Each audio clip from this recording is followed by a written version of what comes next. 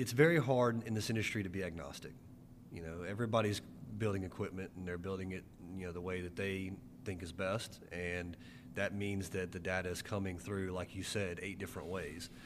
To piggyback on that, most yards that we see, it's not OEM exclusive. You've got multiple different manufacturers making up a product line for any one rental company. I think the way that we view our role in the industry for that reason is we will be able to match a device with a piece of equipment and get you on one pane of glass.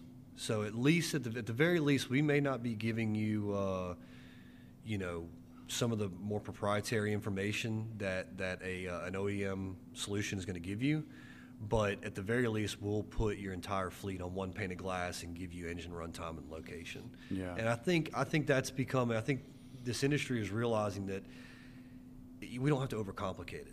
I need to know where my equipment is. I need to know how long it's running, and that's enough. We can make good business decisions or better business decisions on that data alone. And I don't have to, like you said, I don't have to go through 6 or 7 platforms to get it.